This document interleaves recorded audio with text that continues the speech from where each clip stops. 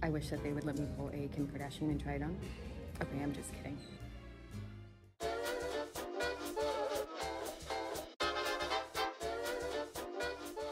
Hello and welcome back to another vintage inspired video. I'm sure you can tell by the surroundings that today's video is a little bit different than previous ones, and that is because today we're going to be exploring some Hollywood history. I'm standing in Beverly Hills, California, right around the corner from the auction house Julien's, and that is what we are here for. Right now on display they have some amazing pieces of old Hollywood history ahead of an auction that is taking place next week. So I don't know where the items are going to go after next week, but right now we can see them. And I know what I'm there to see. I'm very excited to see it and to take you with me. So let's go see it.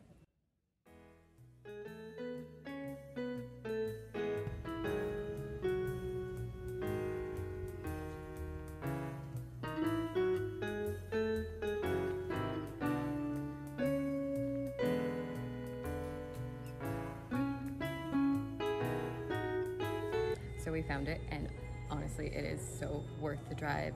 I don't think I've ever seen an Audrey Hepburn film used costume before in person. I have been to museums in Europe before and saw some of her personal items. This one is really neat because it's not only Audrey Hepburn, it is also Givenchy. We don't know where it is going to end up after next week, so I am relishing in this moment of being able to see it in person.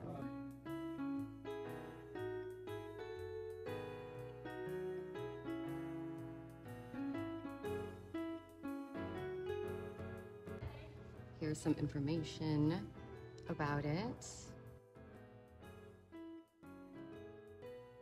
Look at the little fans. It looks like it's missing some, which would be very on par with vintage. I have a number of vintage items myself that are missing beads, labels, belts.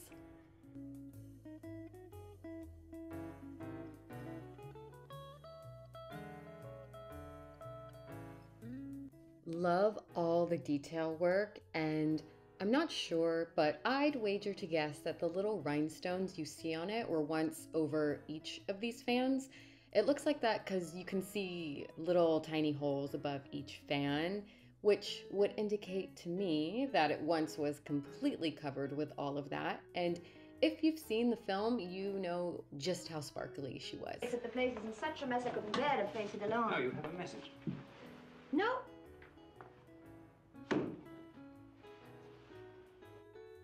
Audrey Hepburn is seen wearing the Givenchy pink silk satin organza couture dress in the 1961 film Breakfast at Tiffany's towards the end of the film during an emotional scene. The dress is made up of many tassel-like fan appliques and rhinestones that give it such a beautiful sparkle in the film.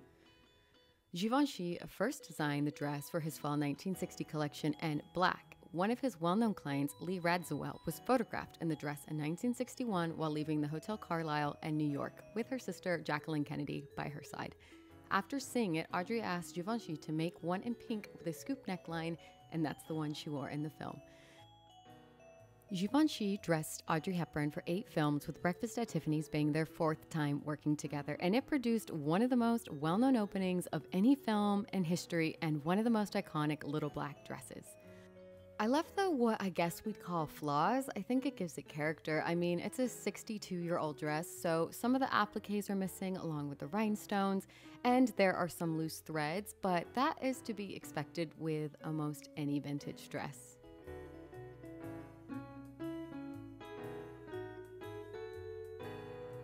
This is a dress that belonged to another old Hollywood icon. This was Janet Leigh's dress that she wore to the 1960 Academy Awards, and it was designed by Edith Head. This dress, very fittingly, belonged to Janet Leigh's daughter, Jamie Lee Curtis, and she wore this one to the 1983 Academy Awards. Look at how it sparkles. Oh my gosh, I love it. This dress right here belonged to Miss Bette Davis, and she wore it in the film Where Love Has Gone in 1964. These dresses belong to Greta Garbo from the film Camille, Vivian Leigh from the film That Hamilton Woman, and Judy Garland from The Pirate, which is one that has been on my list to see. This is a sketch of a costume for Doris Day in the film The Man Who Knew Too Much. The costume was designed by Edith Head, and the sketch is attributed to Grace Sprague.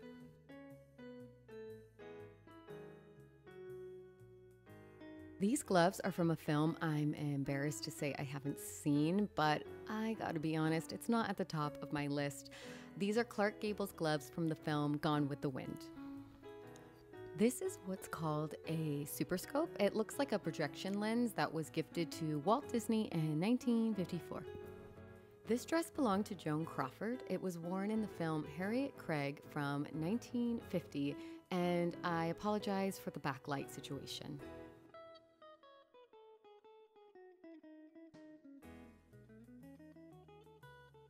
Here we have a Greta Garbo signed photograph. And then right below here is Katherine Hepburn's passport. This is from the 1960s.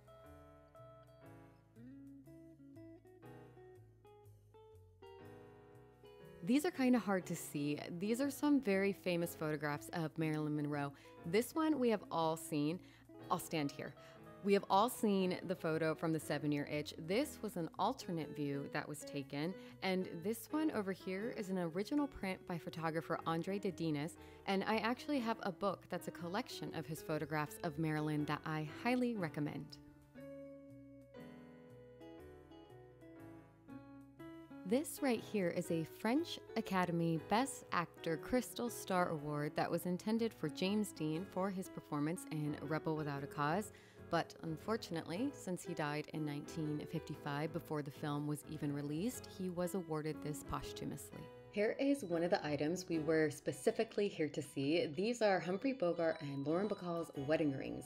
They got married in 1945 and famously met on the set of the film To Have and Have Not, which was their first film together. And then there are a few other items. This one is hard to see, but it is a locket gifted to Bacall from Bogart. It says, "Baby, here's my heart, bogey." This is his personal house key, and it has a 14-karat gold wrap, because why the heck not for Humphrey Bogart. And there are his initials, and I'll put in a photo of what the back looks like here. Here is one of the top items we were here to see. This is a charm bracelet gifted to Bacall by Bogart. It has a whistle on it, which is a very cheeky and cute reference to her very famous line in the film To Have and Have Not, which was directed towards Bogart's character. It goes something like, "You know how to whistle, don't you, Steve? You just put your lips together and blow." And there is no way I did that any justice. So if you haven't seen the film, go see it done right. It is a wonderful film, and you'll see that line and get what I am talking about. And back here it says Betty Bacall, which was her real name. Then we come over here. This was a lighter that was gifted to Lauren Bacall from the crew of The African Queen, which was a film set she was on because her husband starred in it alongside Katherine Hepburn. Here is a beautiful lighter with this inset clock that was a gift to Bogart, either from Tony Curtis or Anthony Quinn. Right here is a sailing watch that belonged to Bogart, and then down below are sailboat racing trophies that were also Bogart's. And then one more look at that locket. It's just so beautiful. I wonder what photos were on the inside of it originally. And you know, if you guys all want to go in on it, we could buy it for $20,000. But actually, if we're going to go in on anything, it's going to be the Audrey Hepburn Breakfast at Tiffany's dress. And then let's have one more look at the key. And one more look at this whistle. I think this is one of my favorite items in the entire auction, and is currently at $100,000 in the bidding. And one more look at their wedding bands. These are sitting currently at $20,000. And all of these items right here belong to Elizabeth Taylor.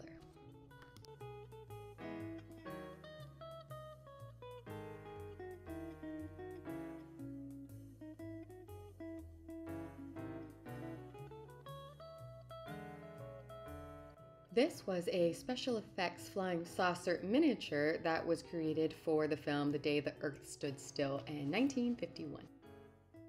I had to include this one for my fellow Back to the Future fans. So this tie was worn by Michael J. Fox and Back to the Future 2 when they were in 2015, because obviously we were going to be wearing neckties that look like that. And then this is Biff's hoverboard from the future.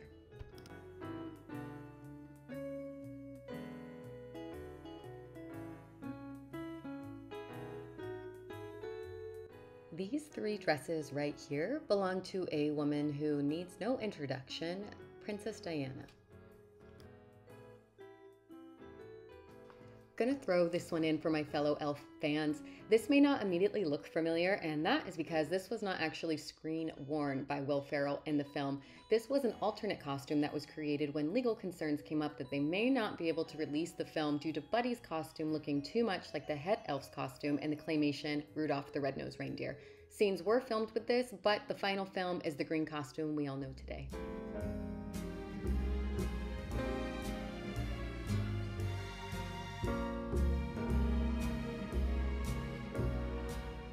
Thank you so much for watching. I hope you enjoyed this little look at some amazing pieces of old Hollywood history standing here inside of Julien's in Beverly Hills, California. Was there anything that you wish you could buy or that maybe you're gonna bid on? I know what my answer is. It is obviously the Breakfast at Tiffany's Audrey Hepburn dress, and unfortunately it won't be going home with me, but we'll see what ends up happening with it at the auction next week, or by the time this video comes out, probably would have already passed. But I will see you on the next video, and until then, wishing you a super swell day. Bye.